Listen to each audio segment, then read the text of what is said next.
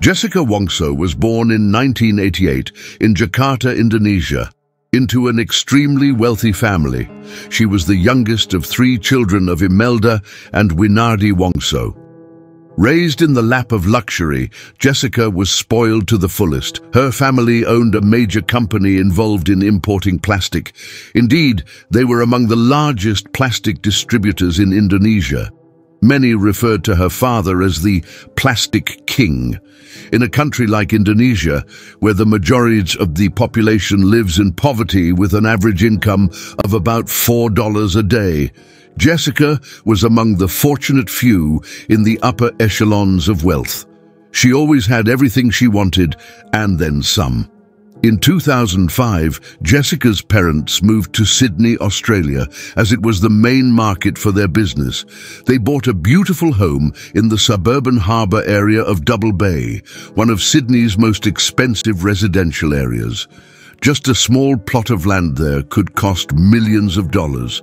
Jessica's father purchased 2 adjacent plots for more spacious living. However, for some reason, Jessica did not move to Australia with her parents and siblings. She stayed back in Jakarta to complete her high school education. Her family employed dozens of staff and servants to care for Jessica during this time. From a young age, Jessica was passionate about video games and particularly gifted in painting. She could sit and draw for hours on end. This passion led Jessica to decide to study graphic design. After finishing high school in 2007, she moved to Sydney to live with her family and enrolled at the Billy Blue College of Design. Despite her siblings being in Australia, they lived separate lives, and Jessica rarely saw them. She began her university life and made friends with many people. Her college friends described Jessica as a lively, silly girl who was always entertaining and brought joy to everyone around her. During this time, Jessica met another Indonesian student at the university named Myrna Salihin. Like Jessica, Myrna came from a super wealthy family in Jakarta. Her kata Edi Salimin was also a successful businessman.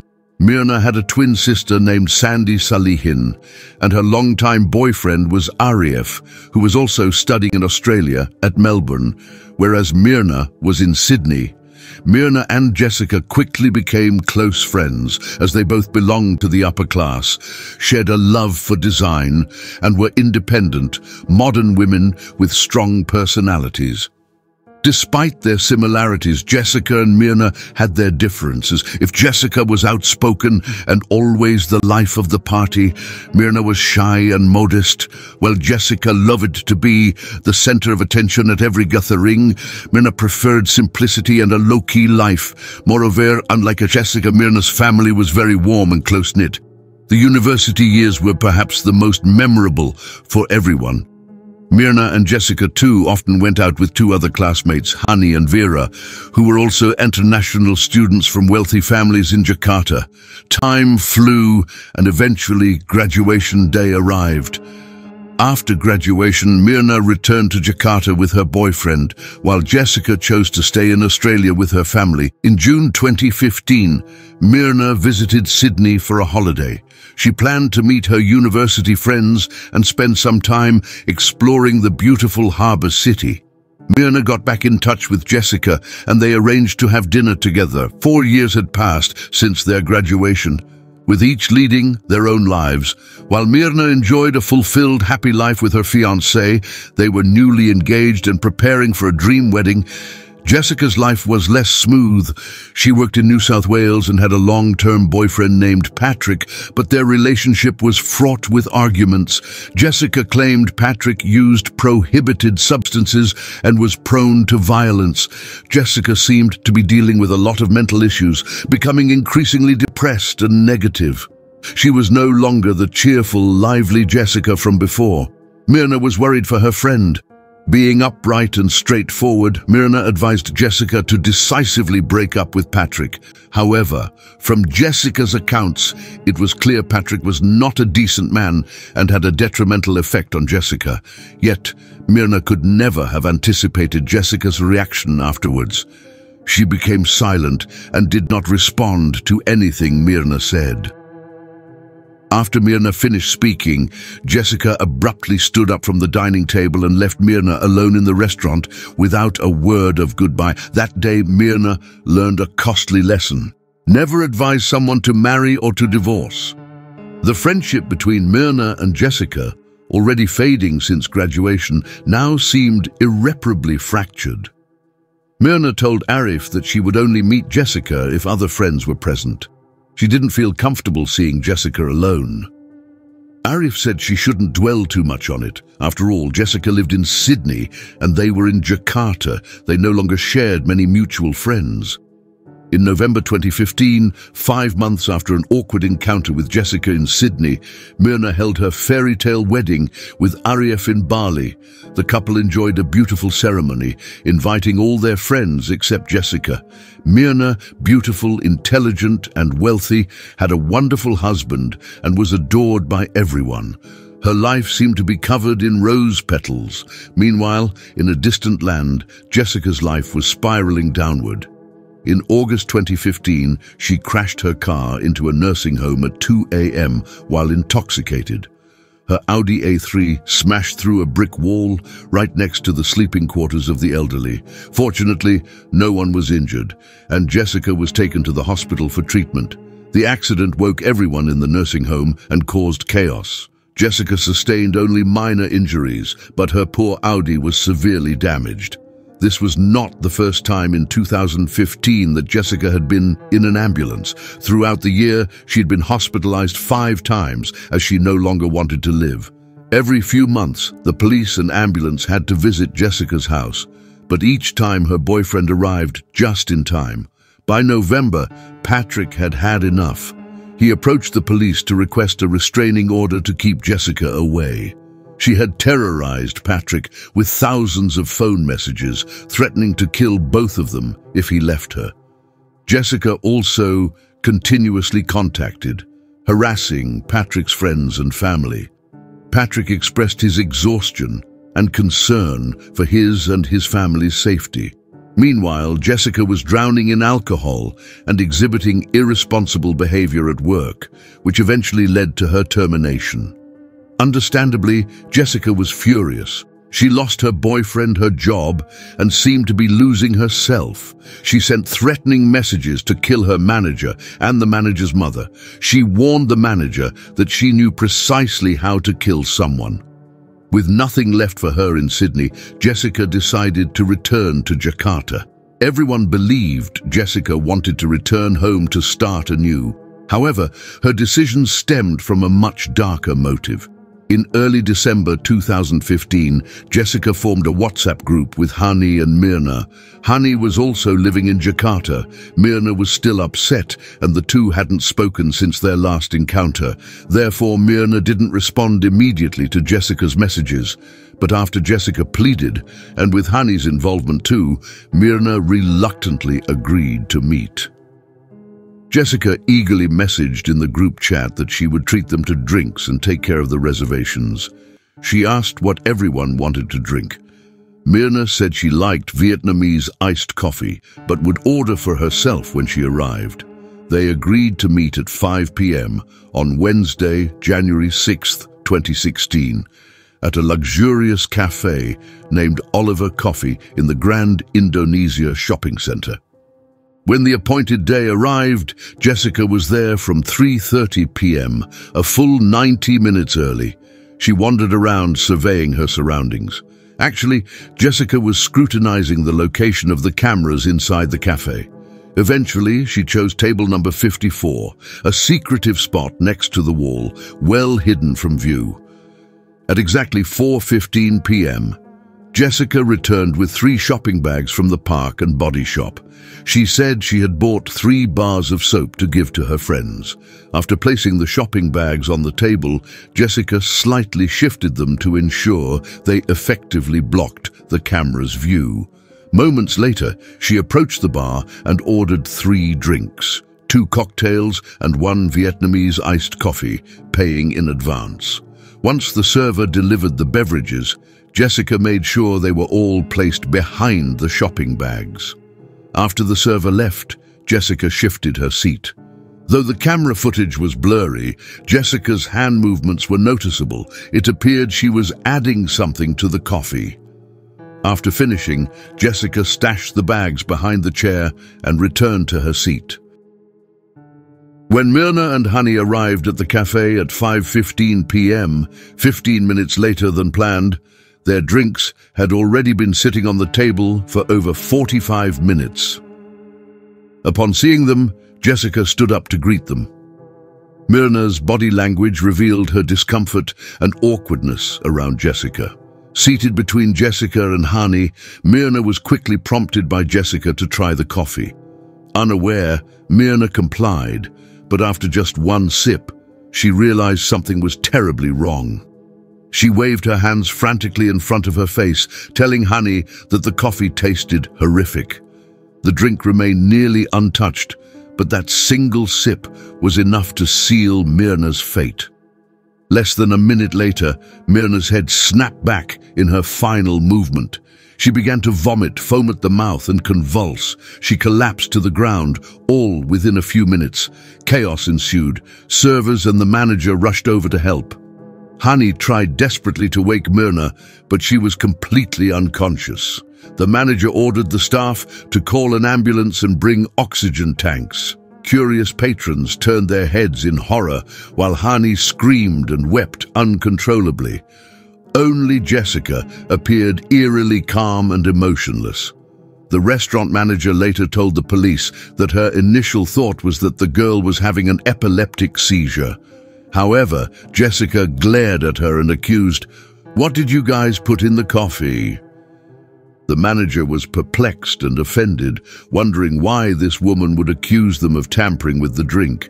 Her suspicion led her to instruct her staff to seal the coffee cup as evidence.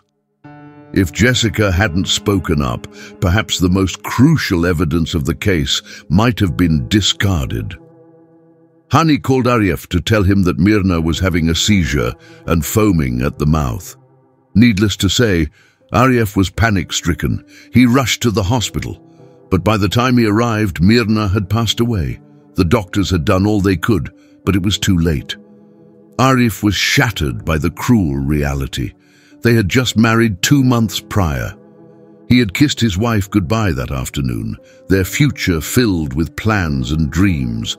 Only hours before he had everything, and now he had nothing. Myrna Salihin died at 6:30 p.m. on Wednesday, January 6, 2016. Myrna's family and friends were in shock. They couldn't comprehend how a healthy young woman in the prime of her life could suddenly die. Just 2 months after attending her dream wedding and wishing the couple a long, happy life, the same group was now gathered around her coffin in mourning. The sudden death of the beautiful young woman, coupled with the mysteries surrounding it, raised suspicions. At the funeral, Jessica's strange behavior was noticeable. She seemed irritated and did not shed a single tear. Jessica's odd demeanor fueled much speculation. Why was she insistent on Myrna drinking the coffee? Why had she ordered it 45 minutes before their arrival? Why choose a table hidden from the first security camera's view, with the second camera perfectly obstructed by 3 shopping bags? Tragically, events unfolded too quickly and unexpectedly, so no one searched Jessica that day. Surveillance footage showed that while everyone else was panicking and trying to help Myrna, Jessica stood aloof in the background, looking around and scratching her thigh. Toxicologists theorized that the itchiness on Jessica's hand could have been caused by direct contact with cyanide. However, when asked to hand over her trousers for examination, Jessica claimed she had discarded them because Myrna had vomited on them. But in reality, Jessica never approached Myrna after she was poisoned. She just stood back, devoid of any emotion, not doing anything to assist. Nevertheless, it's hard to believe that a friend, a young woman of the upper class and education like Jessica, could be capable of such a heinous act. The manager handed Myrna's coffee back to the police for investigation. 3 days later, the test results were released. The police confirmed that the coffee contained a lethal amount of cyanide.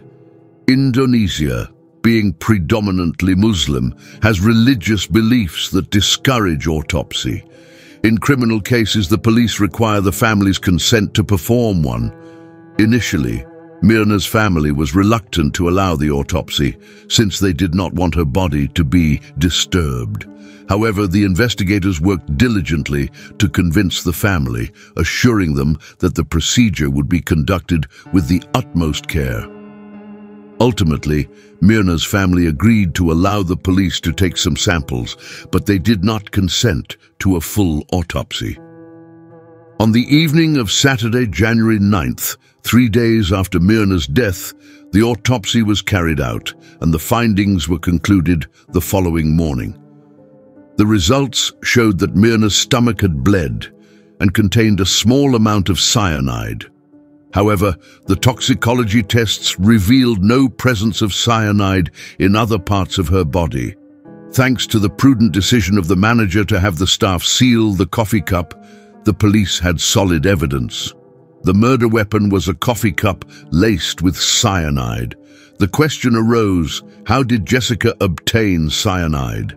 Acquiring cyanide legally is not easy, but many believed that Jessica, being highly intelligent, might have purchased it on the black market.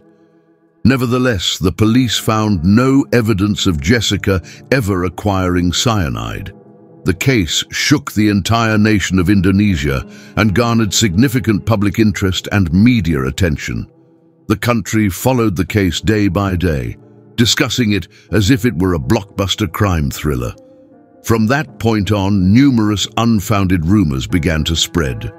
After security camera footage rapidly spread on social media, most people suspected Jessica. But the question remained, why? What was her motive? Some speculated that Jessica harbored unrequited feelings for Myrna, deciding on revenge after learning that Myrna had married Arif. Others suggested Jessica acted out of anger for not being invited to the wedding and seeing Myrna becoming closer to Hani and Vera.